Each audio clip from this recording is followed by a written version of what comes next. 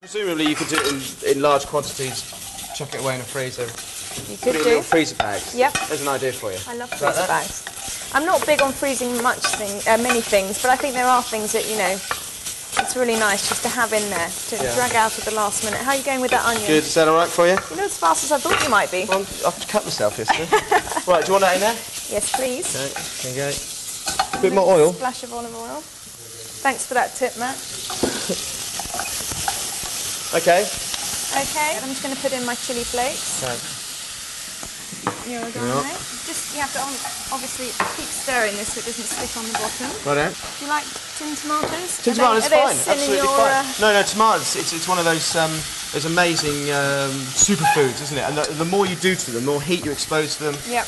The more you mess around with them, the better they are for you. Some crazy scientific reason. Softening down. I'm just going to add the tomatoes. Right. Nice mess over the side. Okay. Splash of wine. A lot of people say to me, "Oh, you know, do you cook with alcohol with your children?" But you know, doing something like this, it's going to simmer for you know a good sort of 15, 20 minutes. It's going to burn off. Exactly. Yeah. So we just turn that up a little bit and just sort of bring it up to the heat, and then just leave it to simmer. You're quite a relaxed cook. I mean, is this the sort of thing would you have friends over and? Quite a relaxed cook. I'm usually sort of trying to do homework and speak on the phone and do 100 different things at once. Do you cook like that with the phone under your? Usually, or sort of, you know, reciting times tables. All right, okay. I haven't got that far yet. No, you wait. Okay, so what are you going to do? Fantastic. Cook We're it just down. going to cook that down and leave that for a while. Okay, it's looking good, looking good. Okay, so over here we've got 3 varieties, one of which is Tana's, and all at different prices. Let me just tell you which. So we've got Tana's, which is costing 35 pence per 100 grams to make. We've got a Sainsbury's Amatriciana at 46 pence per 100 grams. And we've got a Marks and Spencer at 53 pence per 100 grams. So what I need you to tell me is what you like the best. So dive in. Right. We obviously don't know which is which, but I can reveal it later. Okay, that's quite nice. I quite like that. It's got lots of big pieces of bacon in it. Looks a bit vibrant for me. What do you guys think?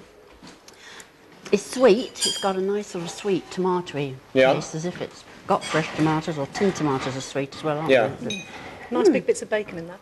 Yeah, I was quite surprised at that. Anyway, okay. You can taste the meat. Okay, so we like that? Yes. Yeah. Okay, good. Number 2. Got lots of onion in it.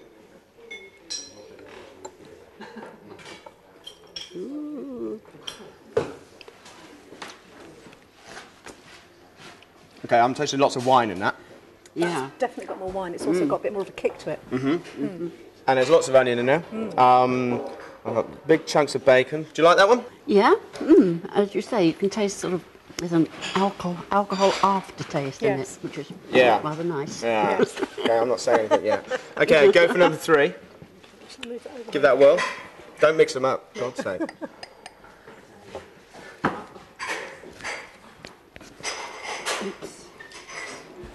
It tastes processed.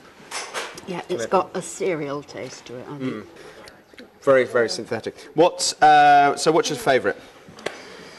What would you go for? For me, that one. Yeah, I think I'd go for that Okay, one. number 2? Yeah. It's the wine taste that does it for me. Yeah, And I'm going to go for number 2 as well. It just... Okay, I hope I'm right. I hope you're right as well. Okay, so the first one is Sainsbury's. Second one is Tana's, and the third is M&S.